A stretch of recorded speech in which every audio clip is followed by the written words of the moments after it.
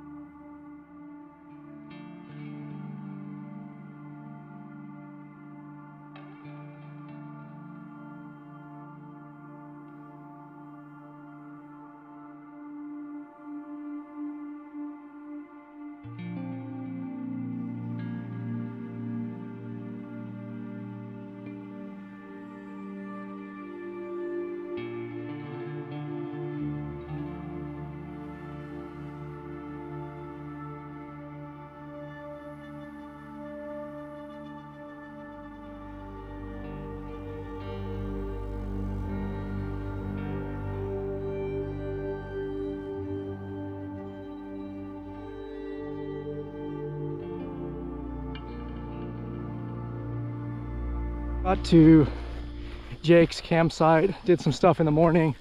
Man, I think we probably already covered off about 15 plants or something, so it was really good. And yeah, fair enough, he doesn't want too much filming of the stuff he's doing, which I totally appreciate and agree with. So I'll kind of intermingle in some shots from some of the different things, but I'm gonna leave obviously most of that knowledge to him, and you guys are welcome to check out his stuff, but I'll kind of flash in a few things from Jake just so you get a sense of what the course is like. Anyway, geez, I'll tell you what, it's hot today. It is so hot today. So bike's here. I'm going to set up probably between these two tents. So a big change I made from the last couple trips is I always went with that tent, and what else did I do? I had like a pretty thick foam mattress and then sleeping bag. And yeah, so what I think the big change I've done, this is the first time I'm using it, is I've got just a tarp now. So it's a DD tarp. It's a good sized tarp. I've got the tarp, and then I've got what's called, I think, a jungle bivy bag. And so the bivy bag is minimalist. I'm going to put that under the tarp. And then I've got, instead of the big foam mattress or foam mattress that I've got like a 3/4 mattress. And so your feet hang off, but it's much, much smaller. It's like, you know, probably 30% of what the other one was. So I've been able to reduce the weight by about 1.5 kilos, I think, which doesn't sound like a lot, but it's considerable. And the the difference in all of the stuff I'm taking is like way less stuff. You'll see, like, well, I'll do a little side-by-side comparison, and I'll flash that up there at some point. But the bulk of the first kit versus the bulk of this kit cannot be understated. So anyway, I'm going to give this a try.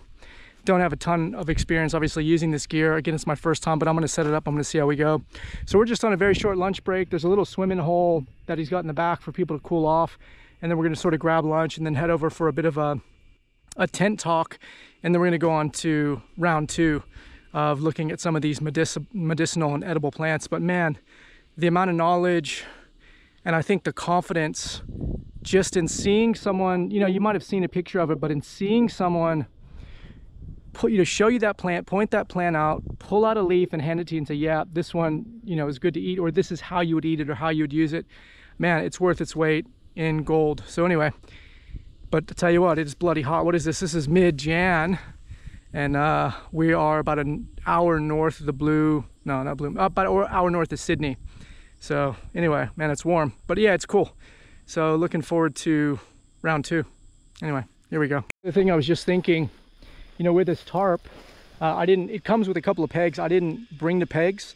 So the idea is use the Bushcraft knife, carve up a couple of pegs, peg it into the ground. So again, I'm getting pretty, you know, woodsy, so to speak, with what we're doing. Anyway, we'll have a look.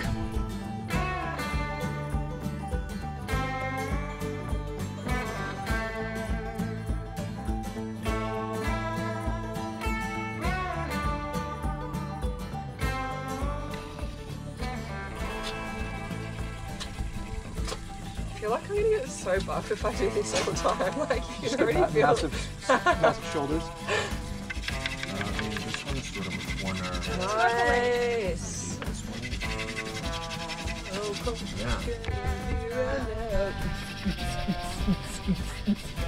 Bring the fire, bring the fire, bring the fire right now. It's getting Bring the there. fireside. Man, it's hard work. Come on, you gotta keep it going. You gotta keep going now. You gotta keep at it. This is mine. Do you want to get into it, Shane?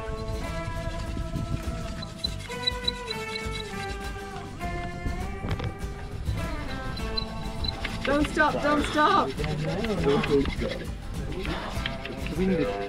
Right, but this one. Whoops. Ooh. Crazy. No, it's got two. Yeah, that's. Oi. Oh, like, So grab how do I get it up higher?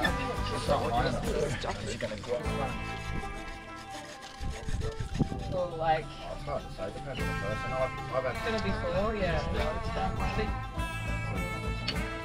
When you're learning one or two, think, oh, if I do this, it'll be better. You're going cold at the moment. Sorry, guys. Learning things. Painfully. Oh, fuck. Oh, you took the piece off. sharp end of us.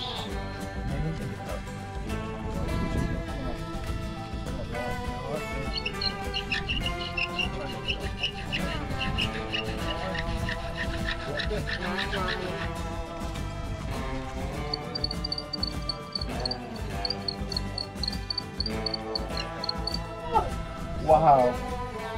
Oh my god. Phew.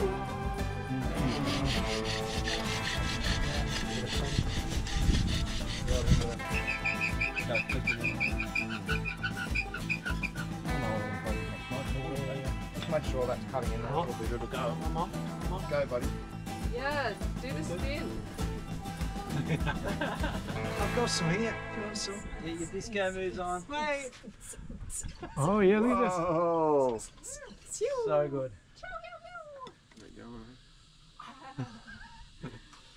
Good work, mate. Yeah, throw on the fire. Start making a little fire. Because what's really, really important is that you turn this into a big hot coal. Okay, does that make sense? So if it's a big hollow, can you pass me the bird's nest again, or did you fix it up? It's been fixed. It's been fixed. So bird's nest, it's just going to blow through and go out. You want it to be firm like that, and then pinch it there, and then keep feeding it, and then figure eights, body roll. And all in that order, otherwise it stuffs it up, right? exactly. Yep. I pull it over. like that, and just gonna keep that going. I'm just working on Nick's string here. Is you're going to lay this across there like that. You got your moustache. You're going to get your other moustache. You're going to go one for one. Nailing it. Expert. That stuff plane comes over. That's right, everyone get in.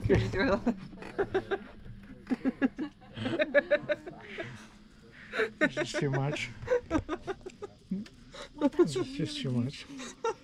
I know what I'm going to be doing next Friday night. Come over, everybody.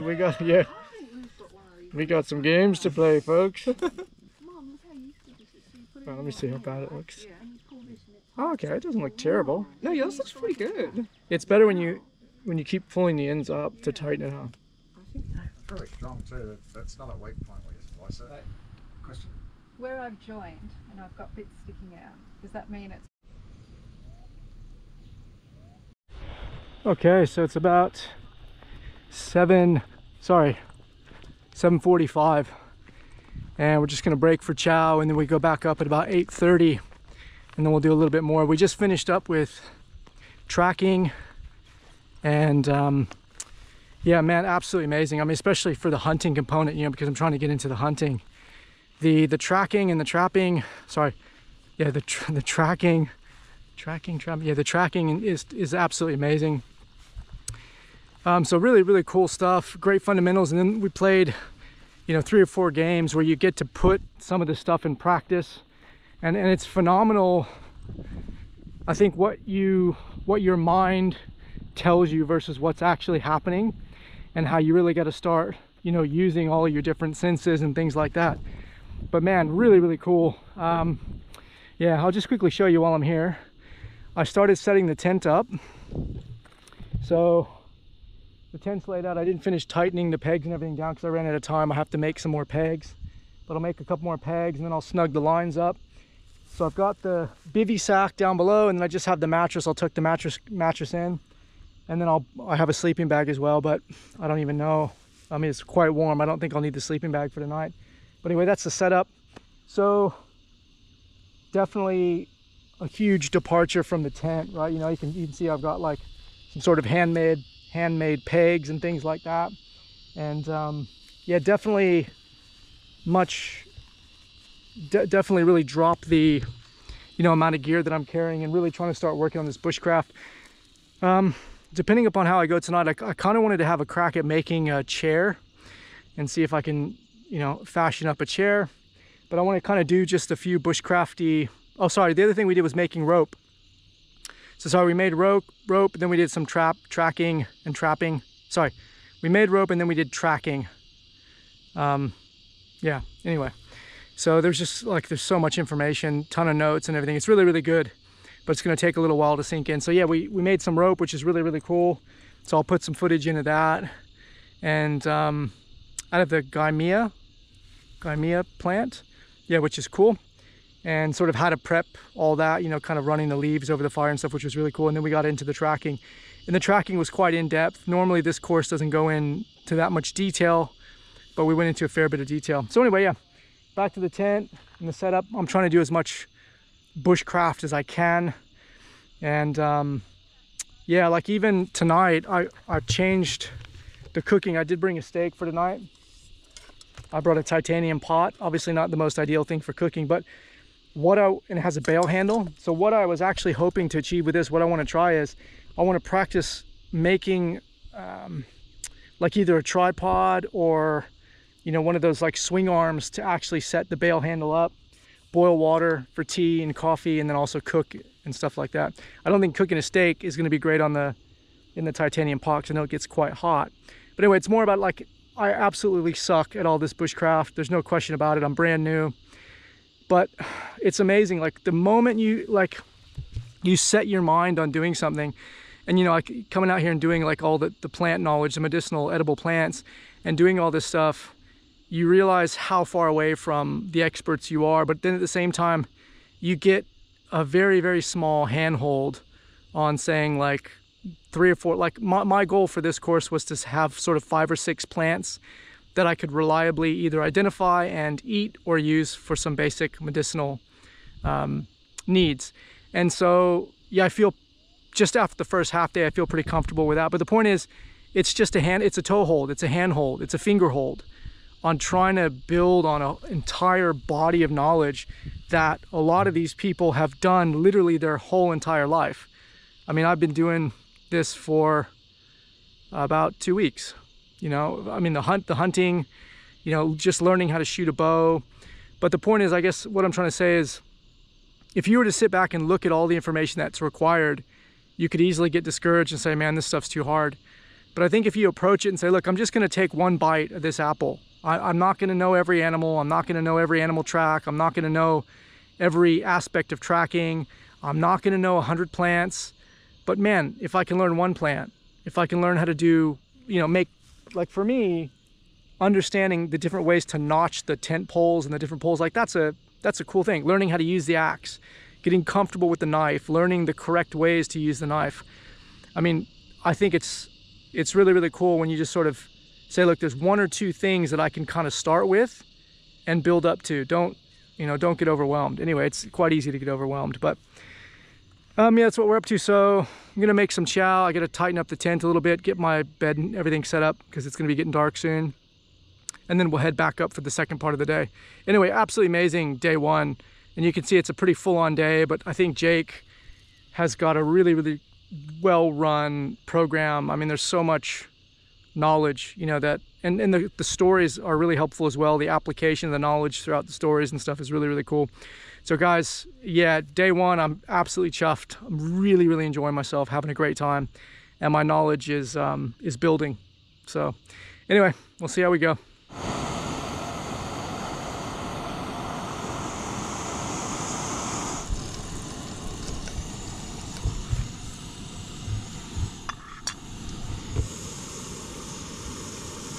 So I just wanted to eat before I go in because I'm starving. I didn't basically have any lunch today. So actually I didn't eat today. Yeah, I had a carrot.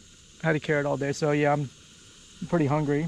So I'm gonna see how this goes. The jet boil, because of the heat, it obviously doesn't cook things very well. And obviously I'm using the titanium pot.